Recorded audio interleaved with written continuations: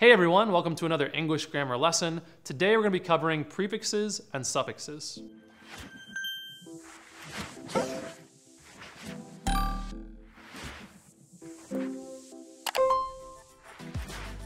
So what exactly are prefixes and suffixes?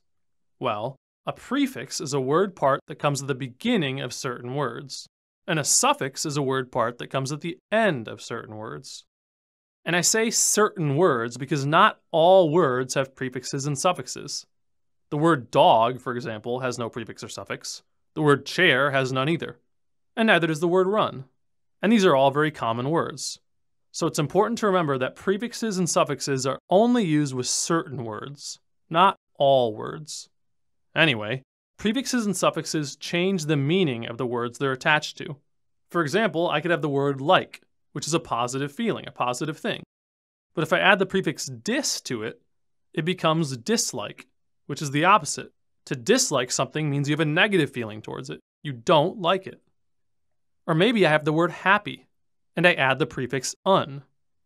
Well, now I have unhappy, which is quite different from happy. Now there are tons and tons of prefixes, but some common ones are dis, miss, un, re, pre, im, and in. Again, these are not all the prefixes in English, but they're just some common ones. Now let's talk about suffixes. Perhaps I have the word teach. That's an action. I can do that. I can teach. But what if I add the suffix able to it? Well, now I have teachable, which is no longer an action, but a description. If someone can be taught, if it is possible to teach them, then we would say that they are teachable. Or maybe I have the word hope. Hope is an idea, a concept, it's a noun. But if I add the suffix full to the end of it, it becomes hopeful, which is a description, an adjective. Someone who has a lot of hope is hopeful. Some common suffixes would be able, ism, ship, ness, meant, less, iv, and us. Now, some words don't just have a prefix or a suffix, they have both. For example, let's take the word respect. Now, respect is an idea, it's a concept. We show respect, we earn respect. But what if I added the prefix dis to it? Well, now we have disrespect, which is also an idea, it's also a concept, but it's much more negative. It's the opposite of what I just had. And what if I then add the suffix full?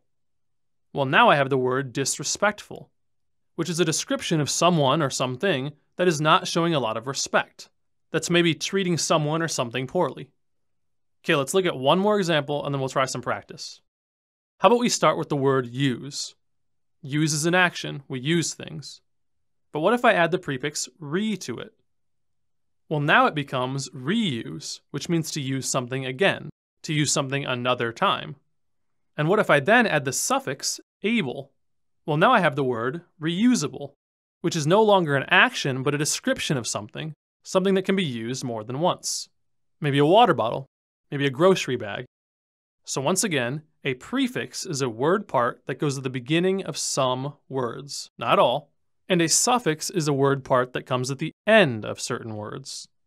Not all words have prefixes, and not all words have suffixes. However, certain words have both. Now let's try some practice. I want you to identify the prefix and/or suffix in each word below. Okay, let's look at painless. Well, the base word of painless is pain, meaning less would be our suffix. Moving on to decision.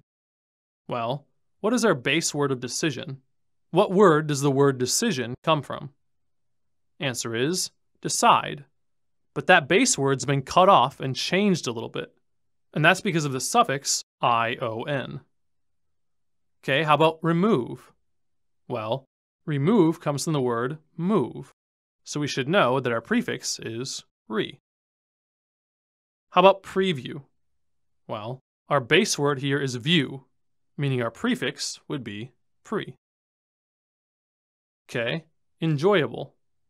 Well, the base word of enjoyable is enjoy, meaning we would have the suffix able. How about replacement? Well, the base word is place, meaning we have both a prefix, re, and a suffix, ment. How about window? Well, what's the base word of window? Window, right? The base word is the whole word. And so here we have neither a prefix nor a suffix. And remember, I've said this multiple times, not every word you see is going to have a prefix or a suffix. So don't just go looking for one on every single word. And finally, inactivity. Well, the base word is active, meaning we yet again have a prefix, in, and a suffix, ity. Awesome. Well, whether you came here for a refresher or are just now learning this stuff for the first time, hope this video helped. Be sure to check out the free practice down in the description, and we'll see you next time. Thanks.